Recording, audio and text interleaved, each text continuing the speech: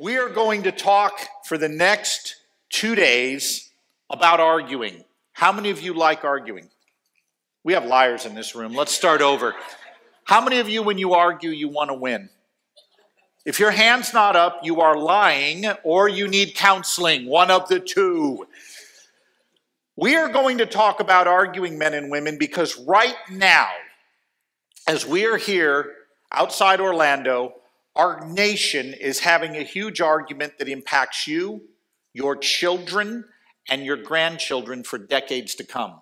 And how we respond to that argument as believers is going to dictate our national policy on abortion, doctor-assisted suicide, even the definition of marriage. And here are the two major questions we're arguing about as a nation tonight. Number one, is truth true? In other words, is moral truth real and knowable, or is it just a preference like choosing chocolate over vanilla? Secondly, what makes humans valuable? Are you and I valuable for what we are intrinsically, or only what we do functionally? And those two questions of truth and human value are driving all of the political debates you're seeing right now on those issues. Now, I've already noticed that some of you are taking notes faster than broke people at a Dave Ramsey seminar, and you're welcome to do that if you want to. That was a joke, an attempt to bond with my audience, and it went down faster than the Magic last year. But anyway, don't worry, I'm a Lakers fan. You think you got it bad. We are going to supply you, because I'm going to email to Pastor Rick, exhaustive notes on everything I'm going to cover with you. Meaning, if you think you can leave and not come back tomorrow, your salvation's riding on it, and I'm a Calvinist. All right? No, seriously, we're not going to give you those notes. We're going to take names when this thing is over, and those that were faithful to the end will reap the reward of the notes. Anyway, we are going to provide you with these notes so that if you feel like, hey, I've covered something too quickly, or you're going, wait, I really wish he could back the train up a little bit and just go over what he just said, you're going to have it all in front of you, written out systematically. You'll be able to refer to it. There's footnotes, there's source material in it, meaning you're going to be able to check it all out. And that's all going to be available to you, and we will see to it you get that, and we'll give that information out tomorrow. The question of truth and the question of human value are driving our national debates over abortion, over the definition of marriage, and over cloning and embryonic stem cell research. And to give you an example of where we are as a country, let me just describe for you what happened before we moved from Los Angeles, where I had lived most of my life, to Atlanta in 2004. At that time, my son Michael, my youngest son, was 5, and I had him in Northridge Park in the San Fernando Valley, pushing him on the swing. And a well-dressed woman puts her daughter in the swing next to Michael and says, what do you do for a living that you can come to the park like most dads can't? How come you're here and they're working? And I tell you, folks, I don't like to get into it with people when I'm not on the job. I don't want to fight with you when I'm not out speaking. I want to coach Little League. I want to, do whatever. I don't want to fight with you. So I gave a cop-out answer. I do lectures on bioethics. Nobody ever asks what that is. She said, I don't like abortion. Uh-oh, we're into it now. What was the key word in that sentence? Like. I don't like abortion. I think it's bad, but I'm glad it's legal because I don't want to impose my beliefs on others who disagree. You've heard that, haven't you? Like every day? So very gently. And by the way, one of the things I will say to you this weekend is we are ambassadors for Christ. We're not sledgehammers for Christ. We are ambassadors. That means we're gracious. We try to be nice. And when we're not nice, we repent, right? All right. So very gently, when she said, I don't like abortion, but I don't want to impose my views. I said, can you tell me why you're personally opposed to abortion? And very gently, she responded and said, well, I'm opposed to it because everybody knows it's killing. You want to guess what my next question was? Can I repeat what you just told me? You personally oppose abortion because you say it's killing, but you want it to be legal to kill unborn humans? And she just pushed her daughter for a few more seconds. There must have been 10 seconds of pause, and she turned to me and said, you know what? You're right, I did just say that, and I don't like how that sounds, now that you've kind of unpacked that for me. She'd bought into the notion that when it comes to moral truth, you should no more claim your right than if you were talking about your favorite flavor of ice cream. Welcome to your world, men and women. This is the world you live in. On the question of human value, there is a professor at the University of Colorado by the name of David Boonin. David Boonin has written the most intelligent book defending abortion you will ever read.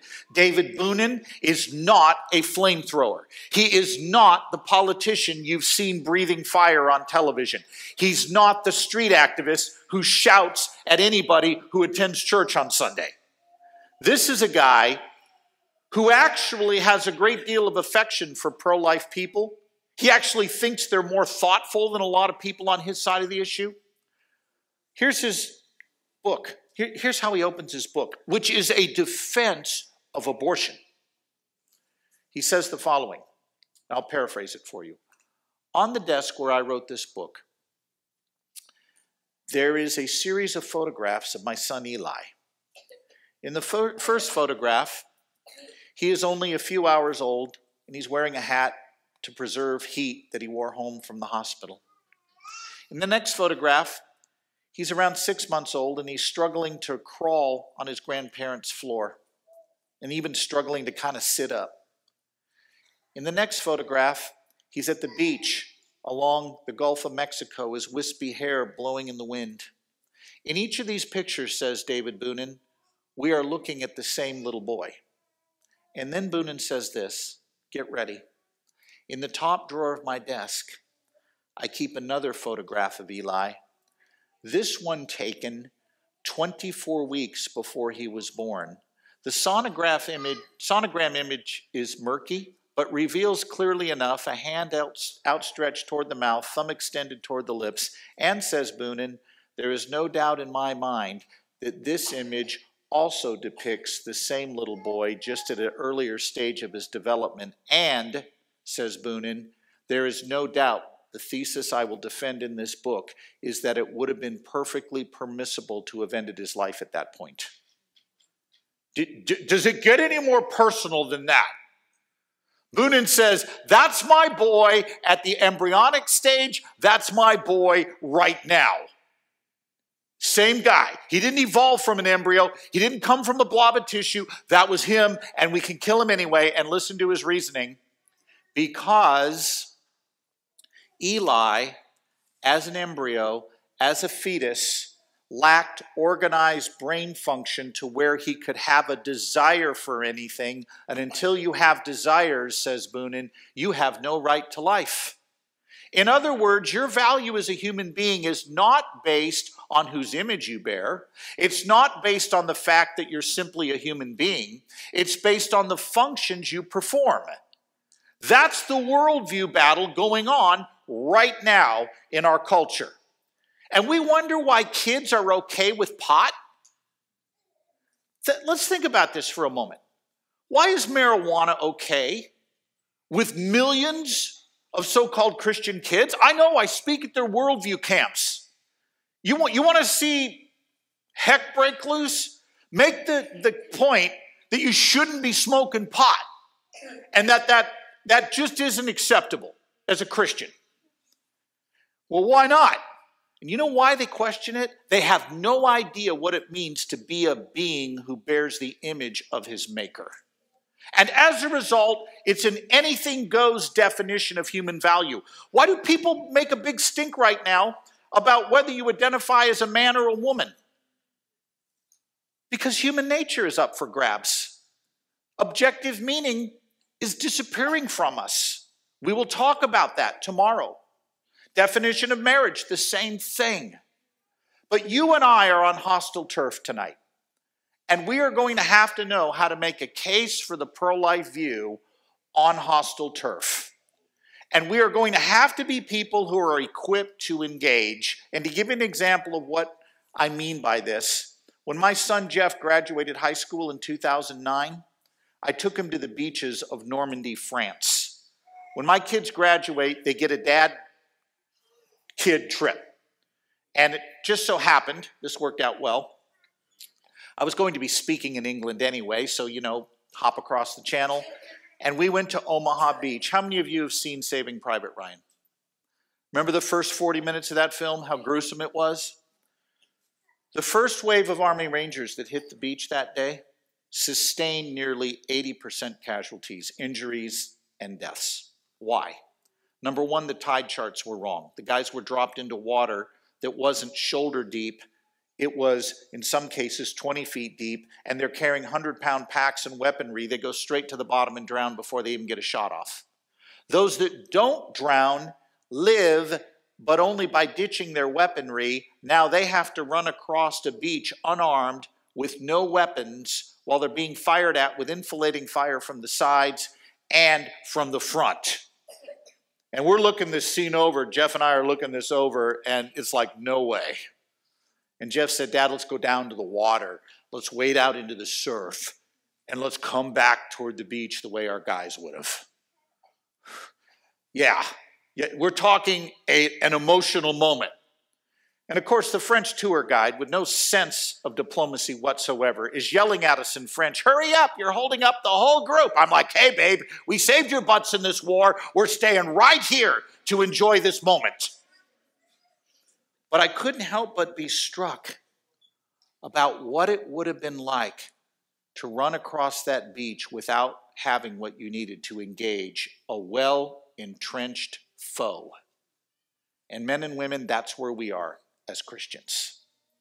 We have to know how to make a case for life that can engage that culture in a way that is attractive, winsome, compelling, and we have a job description in front of us. And this weekend is about how we think biblically about the key issues where the battle lines are drawn right now. Abortion. We'll spend tonight talking about abortion. I will lay out a case for the pro-life view. I will deal with 5 bad arguments that people raise against the pro-life view and tell you why they don't work. And then tomorrow, I will deal with the single biggest objection, not only to the pro-life view, but to your Christian faith, the issue of relativism. What's the most popular bumper sticker in America today? You know what it is. Coexist. Why is that bumper sticker so popular? I'll tell you why tomorrow. I told you you were all coming back. Then, we're going to get into some really interesting areas where we as Christians not only need to think biblically out there in the culture, we need to think biblically right here within our own churches. We're going to talk about reproductive technologies. You want to know emotional pain? Have you ever spent time with a couple that wants to have kids but can't? I am telling you that pain on a 1 to 10 is a 13. I had one couple tell me they'd rather have cancer than have to walk through what they walked through. In fact, the wife had had cancer, and she said this was worse. So how do we help people in our churches think biblically about reproductive technologies that assist couples having children? Then, if it hasn't happened to you yet, it will. You will walk a loved one through their final days. I just did this with my sister 5 weeks ago. And I walked through what we're going to talk about. When is it okay, if ever, to withhold treatment? When is it okay to treat their pain even though you could foresee it hastening death? Is that ever okay? What do you do when your dad or mom is in the final stages of cancer and that feeding tube is actually prolonging and increasing their suffering? What do you do in that situation? These are questions we as Christians have to be able to articulate biblical answers to. And we're going to do that. And then we're going to get into what could be, in our final session, the most interesting one. What does it mean to have a human nature, and is it ever okay to enhance it?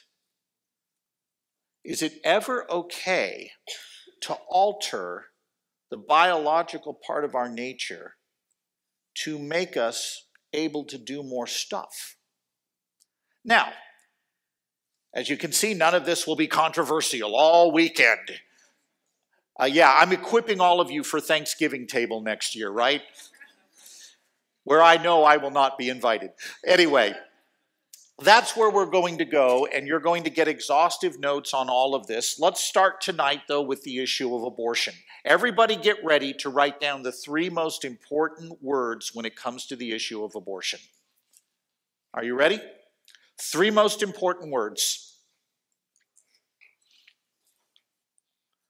You've got to get these down. And I need you to pay very, very close attention to each word. Ready? Okay. Word number 1, syllogism. Let me spell that for some of you. Some of you just looked at me and said, I didn't know we were doing Greek and Hebrew tonight. Syllogism, S-Y-L-L-O-G-I-S-M.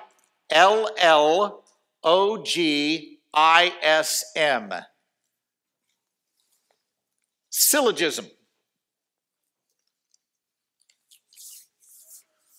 Word number 2, make sure you get this. Syllogism. Anybody want to guess what the 3rd word is? Yes, syllogism. So what's a syllogism? A syllogism is simply an argument put in a formal structure. How about this? Socrates is a man. There's premise 1. Premise 2, all men are mortal. Therefore, Socrates is mortal, right? Socrates is a man. All men are mortal. Therefore, Socrates is mortal. That's a syllogism. Premise, conclusion. Guess what? Pro-life Christians have a syllogism. And it is vitally important you know how to stick to it like glue. And I'll explain why before we're done tonight. Here's your pro-life syllogism. Premise 1, it is wrong to intentionally kill an innocent human being. You're free to write it if you want, but it will be in your notes. I just thought I'd share that as premise 1, it is wrong to intentionally kill an innocent human being. Premise 2, abortion intentionally kills an innocent human being. Therefore, what's our conclusion? Abortion is wrong. Premise 1, it is wrong to intentionally kill an innocent human being. Premise 2, abortion intentionally kills an innocent human being. Therefore, abortion is wrong. Now that, men and women, is what we call an argument. An argument is not insulting someone and saying you're not very attractive and neither is anybody else with your family name. That's an insult. An argument is where we actually lay out an argument, a case for our view. And step 1 is having a clearly defined syllogism. Premise 1, and by the way, we lock the doors at the end of each session and nobody leaves till they recite the syllogism. So you really are gonna, remember the old Eagles song? You can check out, but you can never leave. Tonight, you don't get to leave until you know that syllogism. Premise 1, it is wrong to intentionally kill an innocent human being. Premise 2, abortion intentionally kills an innocent human being. Therefore, abortion is wrong. And we're going to look right now at 3 key questions that will establish the truth of that syllogism and its validity as well. The first question we're going to look at is, what is the unborn? The second question we'll look at is, what makes humans valuable? And then thirdly, we'll ask the question tonight, what's the point? What's the point? So let's look at that first question. What is the unborn?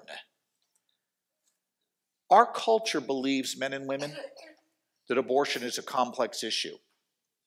Abortion is not a complex issue. It's psychologically complex, but it's not morally complex. Here's what I mean by that.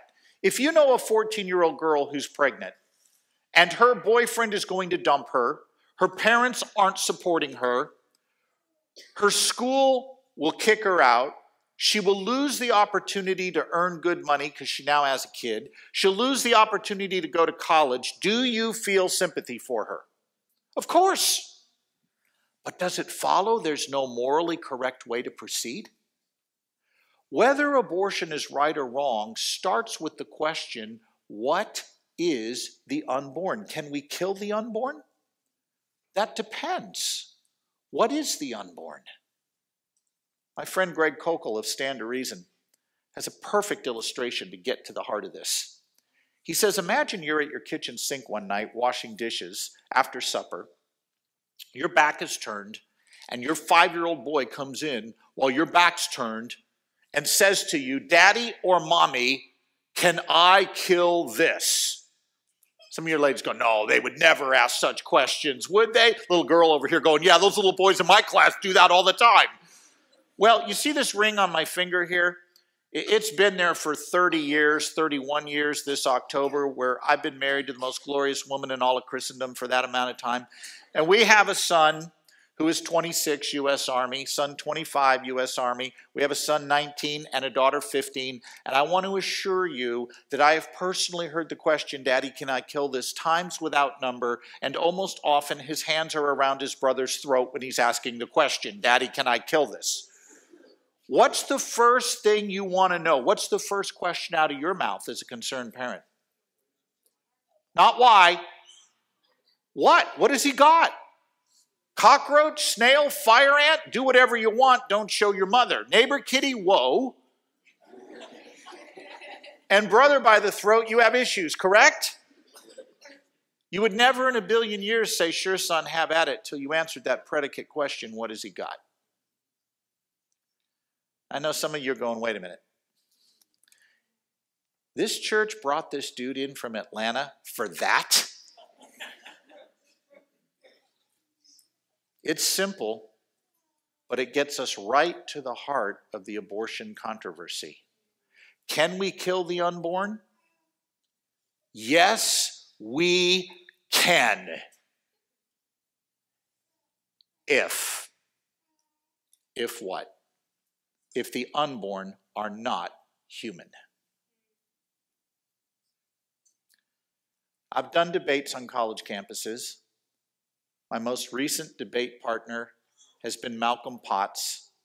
You don't know Malcolm Potts, but Malcolm Potts was one of Planned Parenthood's first international medical directors. He was the guy who got Great Britain's abortion laws liberalized in 1967. He now teaches a population control course out at Berkeley. And once a year, I get to jump on the plane and fly out to that bastion of conservative thought out there to debate him in front of his own students. And I love it. I got 660 of his own students sitting out there. I have nothing to lose in that gig. Nothing. There's 2 of them who think like me. The rest don't. He's got everything to lose. And in our last debate, I was supposed to speak first. He preempted me. He walked up to the podium and he said to his students, Scott is here today because he wants to jam his religious view down your throat. In fact, he thinks he's got the answers to the whole universe. Scientists don't know when life begins. Philosophers don't know when life begins. Theologians don't know when life begins, but Scott knows. In fact, he's so certain of it, he feels he has the moral authority to take away your choices, and I find his arrogance appalling. It was great to be at Berkeley that day. He had 20 minutes to give an opening. He took about 2 minutes. I had 20 minutes. How much time do you think? Yeah, I took it all. Here were the opening words out of my mouth, which if he had bothered to research me, he would have known I was going to pull this on him. I said, men and women, I agree with everything Dr. Potts just said. He's right. Abortion should be legal through all 9 months of pregnancy, no questions asked. He's right. Pro-lifers like me ought to butt out of this issue and let every person make up their own minds. He's right that no laws should govern the woman's autonomy. He's right that religious people shouldn't take their theological views and impose them on others. I agree with everything he just said. He's right. If those two pro-life girls I just mentioned, they passed out at this point. If what? If the unborn are not human. And if Dr. Potts can use the science of embryology to demonstrate that the unborn are not one of us, and philosophy to show us that even if they are, we have no duty to value them, I will concede this exchange because I'm more committed to truth than I am ideology. In fact, men and women, I'm vigorously pro-choice on women choosing their own religion, choosing their own husbands, choosing their own careers, choosing their own cars, the pets they want to own, the car or the homes they want to own. I'm pro-choice on all that. But some choices are wrong, like intentionally killing an innocent human being simply because he's in the way of something we want. That's a choice a civil society should not allow. But if Dr. Potts can demonstrate for us empirically that the unborn are not human, I'm with him. Do you think he took me up on my little challenge? No. Here was his reply. I repeat, scientists disagree with theologians. Theologians disagree with philosophers. Nobody knows when life begins. They all disagree with each other. That was his rebuttal. Men and women, you do not need a degree in rocket science to see the flaw in his thinking. How does it follow that because people disagree, nobody's right? Did people once disagree on whether women should have the right to vote? There's a dude going back there, I really wish we could go back to those days. No, I won't point him out, though. He's running my microphone. That wouldn't be a good thing. No, I'm just kidding. He looks back to the wall. No, it wasn't you. There was no dude. That was just another one of those jokes that went, it was magic. But anyway, did people once disagree on whether the earth was flat or round? Did they once disagree on whether African Americans were citizens with rights? Did it follow there were no right answers? The absence of consensus, says Hadley Arkes, does not mean an absence of truth. But there was a deeper flaw here.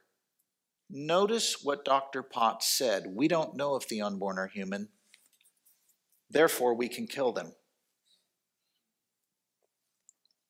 If we don't know if the unborn are human, should we be killing them? If you're driving home tonight and you see what looks like an old black coat in the road, but it could be an elderly gentleman who had a little bit too much to drink at the pub, are you going to run the coat over or err on the side of caution? Err on the side of caution. Or to borrow an example from former President Ronald Reagan, if you're out hunting and you see bushes rustling in front of you, and you don't know if it's that deer you've been after or your best buddy, do you open fire? Not unless you're Dick Cheney, right? You err on the side of caution. There's no way you're going to open fire. Pastor, that's my only political joke that I'll try to throw in here unless I forget. If we don't know if the unborn are human, we shouldn't be killing them.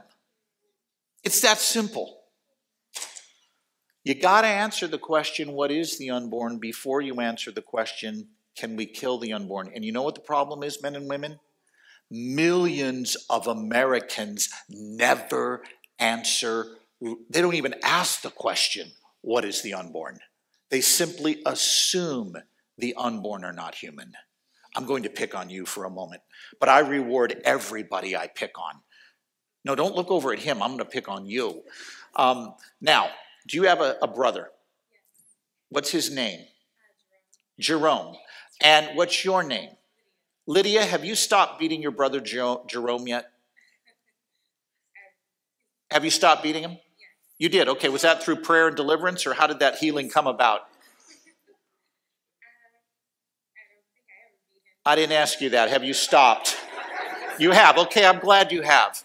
Now, was that a fair question? What was wrong with the question? By the way, free book for you. See me afterward. I reward everybody I pick on. I could just see everybody going, yeah, man, would somebody attack me? Yeah, I could just see it now. Yeah. So, was it a fair question? Why not?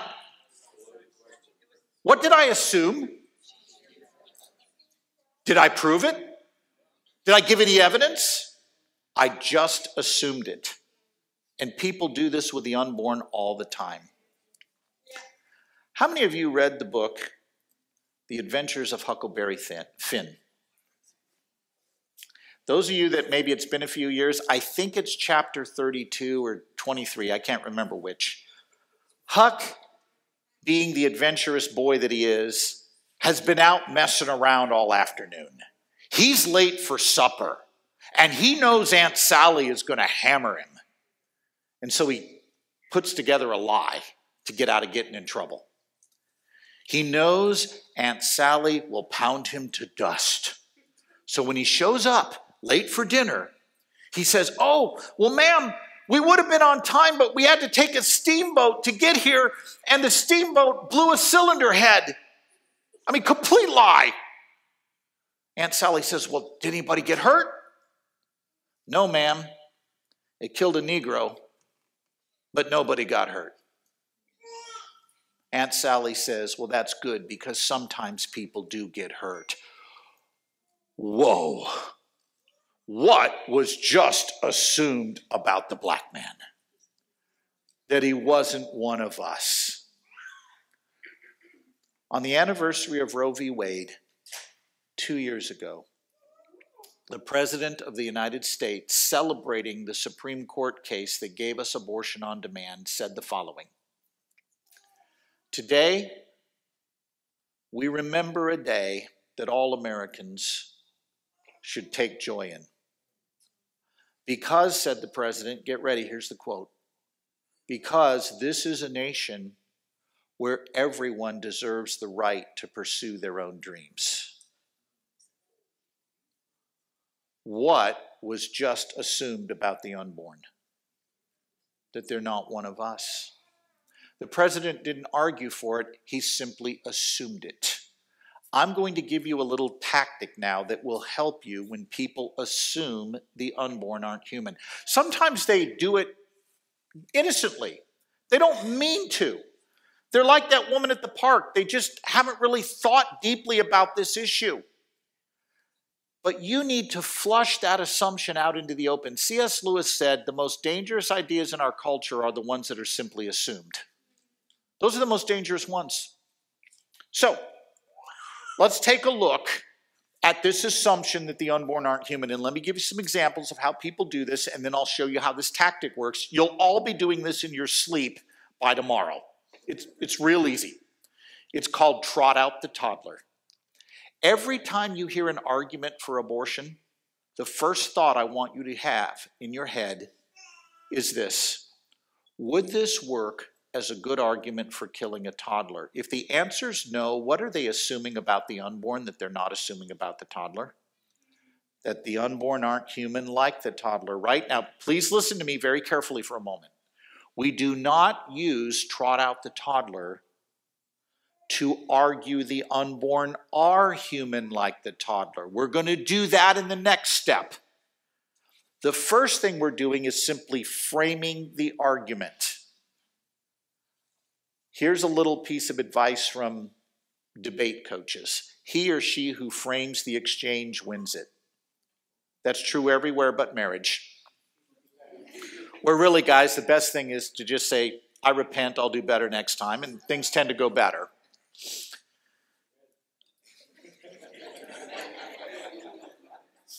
Is that your argument, sir? Somebody next to you is turning beet red, but that's okay. So let's try this. Let's frame the argument using trot out the toddler. Somebody says to you, how come you don't trust women to make their own personal decisions? You've heard this? And you're thinking, okay, wait a minute.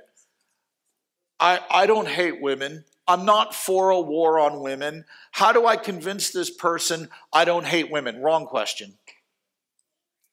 What I want you to do instead is put your hand at about knee level, and the first words out of your mouth need to be these. Pretend I have a 2-year-old in front of me. His parents want us to trust them to rough him up in the privacy of the bedroom. Should we trust them to make that decision? What's the answer going to be? No. Your reply, 2 words. Why not? Well, because he's a human being. Your reply, 1 word, said melodically. Ah. Some of you can say that better than me. When I sing, things die, but you might be able to really pull that off. Ah, if the unborn are human like that toddler, should we kill the unborn in the name of privacy or trusting women any more than we'd kill a 2-year-old for that reason? Oh, that's different. The unborn aren't human, the toddler is. Ah, that's the question we need to resolve. Before we talk about choice, before we talk about privacy, before we talk about trusting women, we've got to answer the question, what is the unborn? Nobody kills 2-year-olds in the name of choice and who decides, do they? Unless they're really in trouble up here? Right. So they're assuming the unborn aren't human, and trot out the toddler flushes that assumption out into the open where it can be dealt with. So let's try it.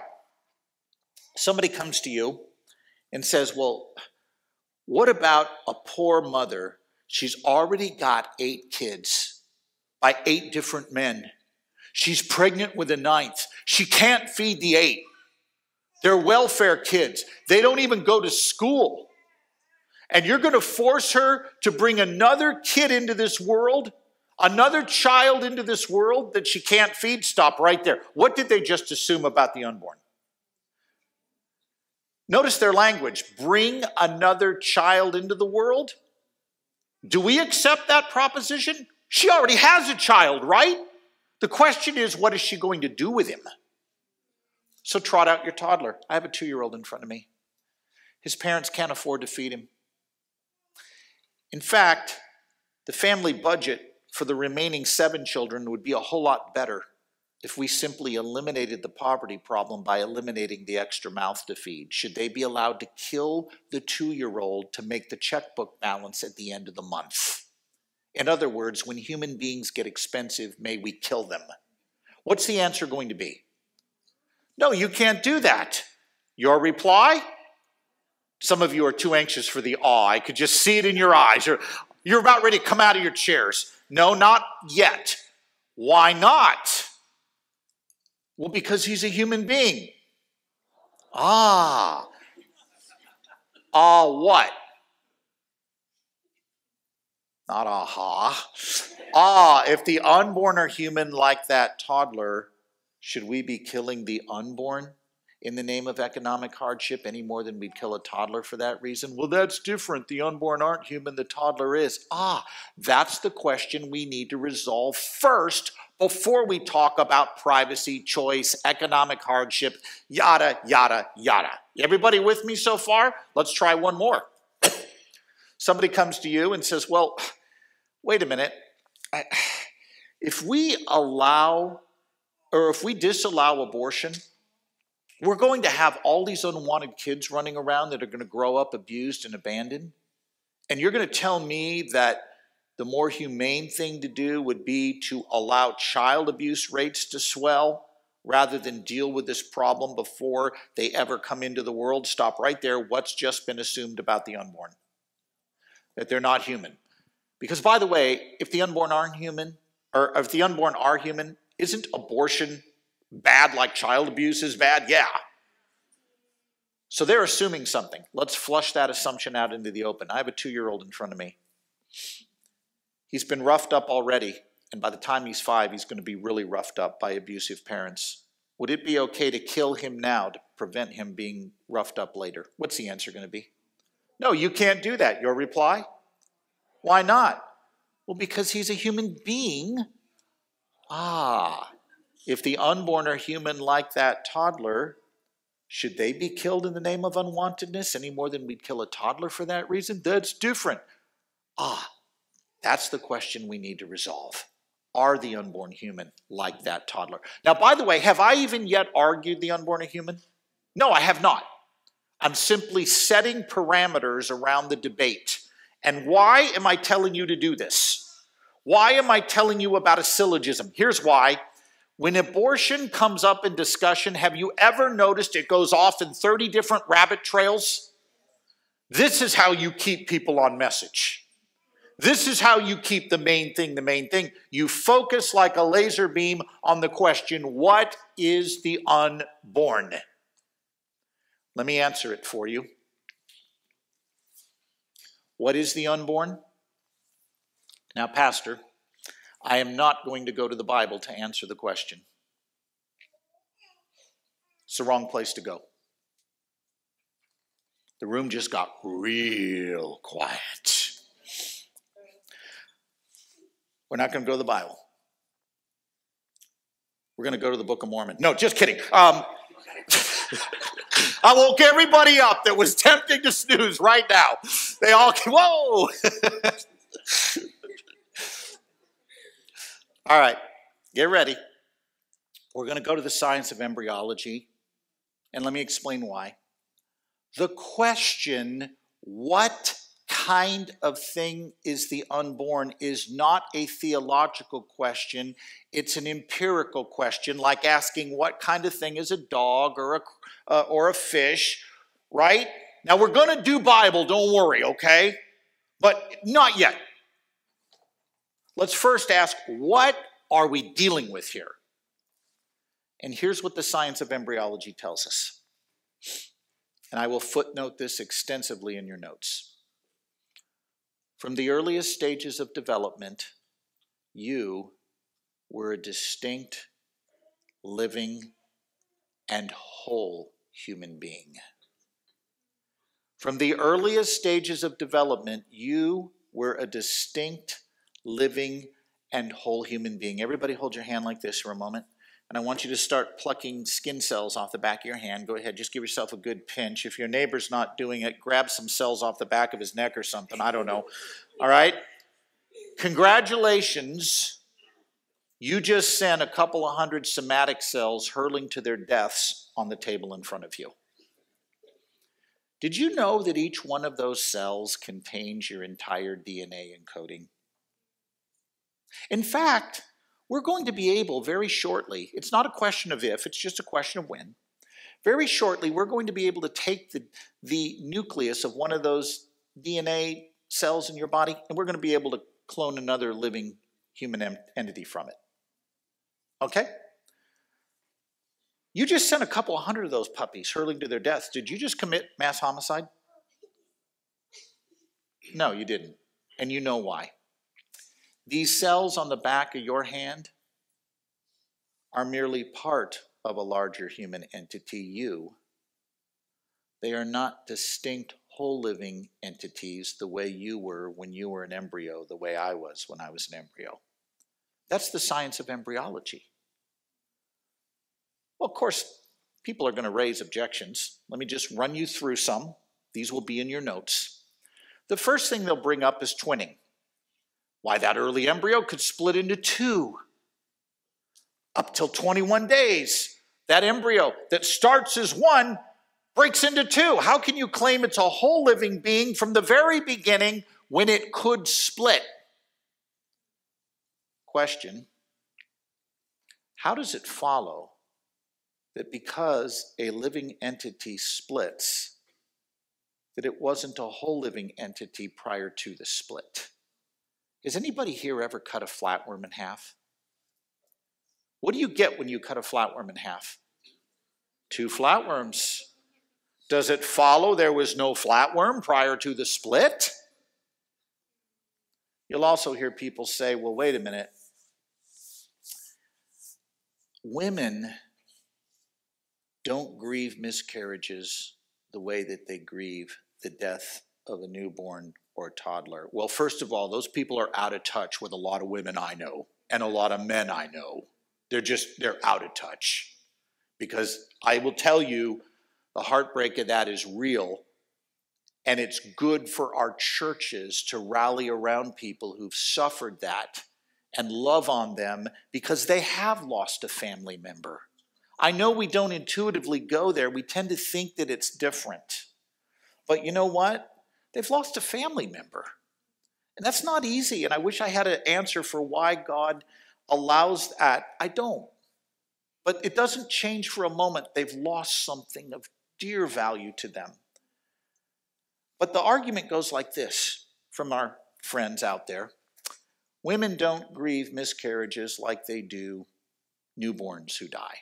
All right, let's say for a moment they were right. They're not, but let's say they were.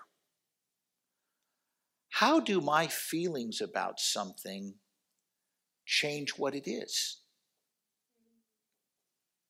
If I got a message when I get back to the hotel tonight indicating that one of my own children had died tonight, will I feel worse about that than hearing on the news that 500 children died in India today from malnutrition? Does it follow my kid is more human than those children? No. My feelings about something don't change what it is. You'll also hear people say, well, nature spontaneously triggers miscarriages. Nature, it seems, has no problem with abortion. Now, okay, when you hear that, as Dr. Potts tried to lay on me when I debated him, you're dealing with someone who's really, really ignorant of basic biology. And quite frankly, I expected better from an MD. How does it follow that because nature spontaneously triggers a miscarriage, that A, the children in question were not human, or B, we may intentionally kill them? You see the problem here? Earthquakes happen in third world countries. Thousands of people are killed. Does that justify mass murder? It's an example of what we call the is-ought fallacy. Just because something is the case doesn't mean it ought to be. And yet many of our secularist friends have bought into this. Another one you'll get is that sometimes pregnancies develop into molar pregnancies or tumors. That embryo, so the argument goes, morphs into a tumor. How can we claim then that it's a human being from the very beginning? Anybody who tells you that is really, really ignorant about embryology. Let me put this to you real clearly.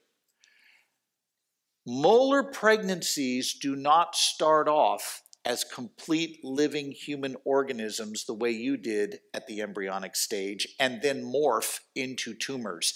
They were tumors from the very beginning. How many of you know the alphabet song? Twinkle, twinkle, little star? Okay, guys, come on, just nod. It's all right. You learned it in kindergarten. We're not going to hold it over your head. Now, I won't ask you to sing it, and I'm certainly not going to sing it, but don't those two songs sound the same when they first start off? But what happens after the fifth measure? You quickly learn they're not the same song. In the same way, molar pregnancies do not start off as embryos and change into something else. They never were embryos. They always were molar pregnancies. And anybody who tells you different doesn't know basic embryology. One last objection you'll get, the burning research lab. Oh, this one's fun. It goes like this. You pro-lifers don't believe your own rhetoric. You don't believe those embryos are human because if you did, you would behave differently. And I'll demonstrate you don't believe it. Pretend you're in a burning research lab. In this corner by the light over there, below the light, is a newborn baby. In this corner over by the exit sign is a vial full of frozen embryos. This building is an inferno. You do not have time to save both. You can either save the newborn or the vial full of 12 frozen embryos. Where are we all going? We're all going to the newborn. And by the way, that's the right decision. And our critic then says, see, even you don't believe those embryos are human because you automatically went for the newborn. There goes your whole case. Question, how does it follow that because I save one human over others, that the ones left behind are less human? Pretend this building is on fire, and I have a choice of saving all of you or my 15-year-old daughter, Emily Rose. Who is going to fry? Yeah, I won't shoot you on the way out, but I'm saving her first because I'm her dad, and I have a responsibility to her I don't have to you. I'm getting her out first, then we'll come back. Does it follow you're less human than she is because I save her first? Not at all. These are all very bad arguments against the pro-life view. I do get one, though, that I think we could maybe just use a little help on. If we're honest and we look at a picture of an embryo at maybe the 10-cell stage and it looks just like a little ball of cells, it's kind of hard to think, wow, that's one of us. Because our intuitions don't naturally go there. But let me see if I can reorient our intuitions a little bit. Pretend you're on a safari. This is an example from Richard Stith, and it's the pre-digital era, and you have, in the year 1970, a Polaroid camera. Does anybody here under the age of 45 know what a Polaroid camera is? No, you're not. I think some of you are raising your hand thinking you're under the age of 45. I hear your confession, but your saying it so doesn't make it so. Are you teaching word of faith here, Pastor? What's going on here? Now, Polaroid cameras for you young ones, the way it worked when your parents were growing up, you shot a picture and it recorded it on this stuff called film, and you had to shoot 36 or 24 exposures. Then, once you got all the pictures shot, you took the film out of the camera and you drove it to the far corner of the supermarket parking lot to this little shack called Photomat. And you would drop the film off and you'd wait a month for your pictures to come back, half of them overexposed. That was the unbelievable horror we lived in prior to your smartphones. Now, pretend you're on a safari. It's 1970. You're on a Mexican safari and you have a Polaroid camera because the Polaroid camera was the answer to the Photomat problem. You'd shoot a picture. It was a very ugly looking thing, really it was. It looked like Satan had invented it. It was really ugly. You'd shoot the picture, but it would spit the picture out and it would be a white piece of paper, and then you'd just wait, and then you'd shake it a little bit, yep, and you'd wait. And about 90 seconds to 2 minutes later, your picture emerged. You didn't have to go to Photomat. It was right there. You're on a safari. You shoot a picture in this Mexican jungle of a black jaguar jumping across the trail in front of you. Nobody shoots pictures of black jaguars, but you got it on your Polaroid. And while you're waiting, I come up to you while you're waiting for the picture to emerge that you just snapped. I rip the Polaroid camera out of your hand. I yank the paper out of the camera, and I tear it up. Are you mad at me? Yeah, you are. What if I said to you the following? What's the big deal? No jaguar there in that picture. That was just a white paper with a brown smudge on it. Is that going to get me off the hook? You're going to look at me incredulous and you're going to say, brown smudge? On a piece of paper? Are you kidding me? The jaguar in the picture was already there. We just couldn't see him yet. In the same way, men and women, you were already there from the 1-cell stage. We just couldn't see you. That is the science of embryology.